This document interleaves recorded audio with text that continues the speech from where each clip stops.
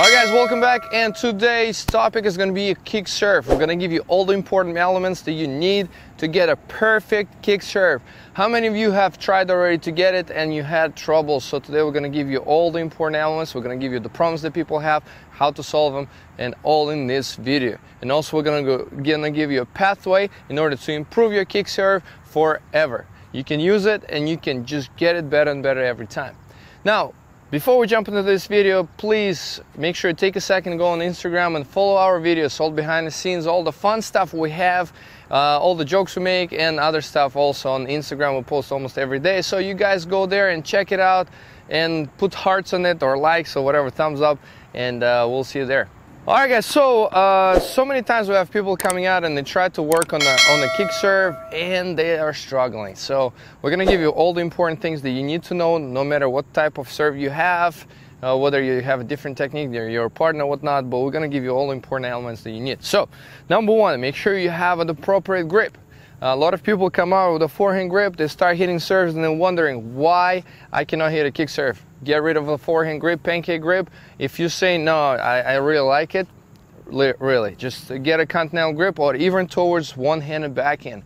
That's going to give you a lot more kick serve.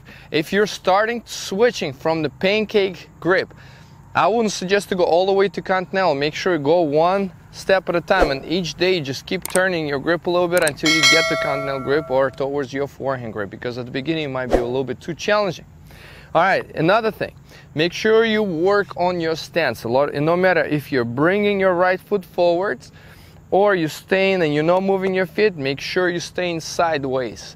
A lot of people tend to, especially the ones that bring their foot forward, whether they're sliding on bringing it forward, they tend to go a little bit to the side, as you can see, which is going to open them up and it makes the ball slide a little bit. So you're going to hit a lot of slide serves instead of kick serve, and you wonder why I cannot hit a kick serve. All right, so make sure you always get sideways. When you're bringing, it has to stay, one foot has to stay behind another to keep your sideways so you can get actual kick serve. Now, another thing that we find, a lot of players, when they start bringing their racket up, they tend to drop their racket behind before they get in the trophy position, which decelerates the racket. They don't get enough racket speed at the point of contact, and even if they get a rotation on the ball is really, really soft and doesn't move to the side of the court. It stays up where your opponent can step in and just crush the ball. So you certainly don't want to do that. So let's go back again. We got to make sure we have a nice grip. We want to make sure we have a nice stance. We're always sideways on the serve. And also we get into a trophy position, or we have a delayed swing when the racket slowly comes up. So we got those three elements right. Practice that, get done. We're moving on to the next step, and which is getting with the point of contact. So what do we do at the point of contact? A lot of people try to get a rotation and mostly getting slides because you guys hit the ball on outside. So when you hit the serve, you see this. So the ball doesn't kick to the side, it keeps moving to the forehand. So you're trying to get to the backhand of your opponent, all of a sudden your opponent runs around, rips the return. So now, what are you supposed to do? You want to make sure you keep the ball a little bit lower. So let's say if this is a flat serve, your arms extend, of course, we're talking about the point of contact. So this is the flat serve, a little bit with you hit on the outside of the ball for the slice. The kick serve is going to be just a little bit lower, just a little bit. See, this is the angle of the racket.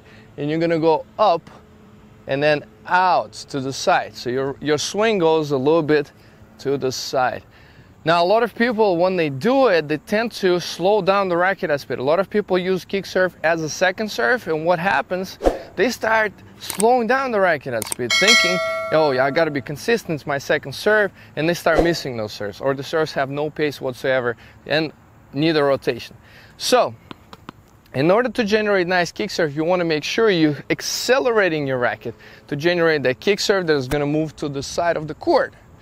Now, you're going to be like, yeah, but it's so much risk. If I'm accelerating my racket, then the ball is going to fly out. But trust me, more racket speed at the point of contact, if you maximize your racket speed, the ball is going to stay in your strings longer. It's going to use more strings on your racket, which is going to generate more rotation on the ball. And that's what you need on your second serve. So we got that part. Now let's talk about the toss. Toss is going to be really, really important, because if you guys toss the ball too much to the right, you won't be able to get motion out. And if you do, the ball is going to go to the side fence. So a lot of times you guys are going to be slicing that ball.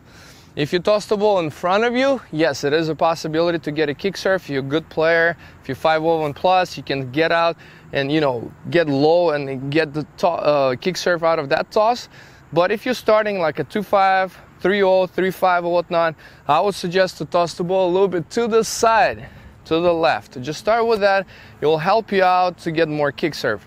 Of course, better players are going to start reading it, but as you're improving, you'll be able to shift the toss just a little more in front and make sure your opponent doesn't know what type of serve you're doing. So we got part with the stance sideways. Make sure you got the right grip. Make sure you get to trough position or delayed swing. You're not dropping your racket back. Make sure you're accelerating your racket. You're swinging up and out. And also, on top of that, the toss has to be slightly to the left or right in front. That's if you're a really advanced player. So we got those points. Very, very important. Practice those things. It's amazing results that you can get.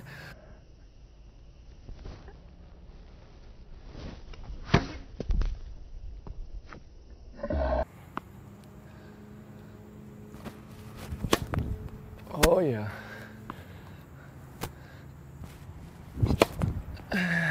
Woo! What a kick.